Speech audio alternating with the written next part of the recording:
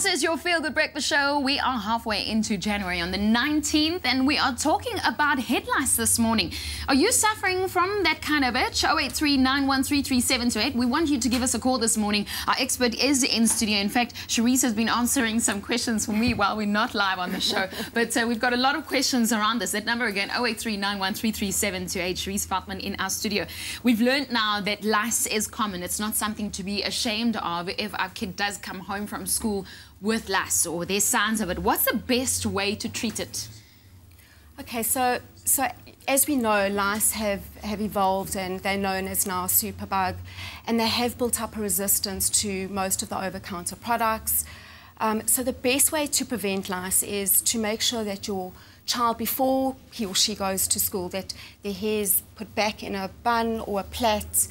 No flyaway pieces, so no loose pieces left out. They should preferably be clipped back or sprayed with a preventative spray. So lice do not hop, jump or fly. They've got 6 legs with claws at the end of each leg. Oh. So they grasp onto any loose hair that's flying away. So the most important thing is to clip hair back. What other ways to, I mean, now you find that they're there. What do I do? Okay. Where do I go? So the best thing to do is, the most important preventative measure, I'd say, is to comb your child's hair knowing that there's a lice infestation at school. So to comb your child's hair once a week with either a lice treatment or a white-based conditioner. To comb your child's hair, do a quick comb through once a week, so you're not getting to a point where you're doing a comb out only when your child's got lice and then it's out of control. So I think a great preventative measure is to comb your child's hair once a week when lice is rife. New studies have shown an increasing number of drug-resistant head lice. You called it a superbug earlier. Medicinal treatment sometimes doesn't help. No. What to do? I mean, if the things that you do over the counter doesn't help, how do you get help to prevent a head lice infestation?